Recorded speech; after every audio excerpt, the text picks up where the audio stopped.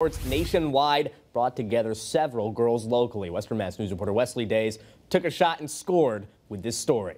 We have teams like our basketball teams here, volleyball, and they all started at a place like this. It was game on for girls of all ages in Amherst. National Girls and Women's in Sports Day had quite a local impact. Jennifer Chucks is an associate athletic director here at Amherst College. She breaks down how Saturday's event was more than a chance for young ones to shoot their shot, pick up a ball, or even a racket. It's just a lot about confidence, and so if you can see that someone else is doing it and that they were able to go through a certain path, and you feel more comfortable following in their footsteps a little bit. Courage counts, and there's another factor why Eddie Augustin sent his youngest daughter here. There's fun in learning the fundamentals of a sport. There's nothing more inspiring to me than, to give an opportunity, a platform for these girls to come out and, participate, but also to encourage them to try these things for the first time. Those same sports sentiments are how Maggie Pearson got into the game. I remember when I was in lower school and middle school,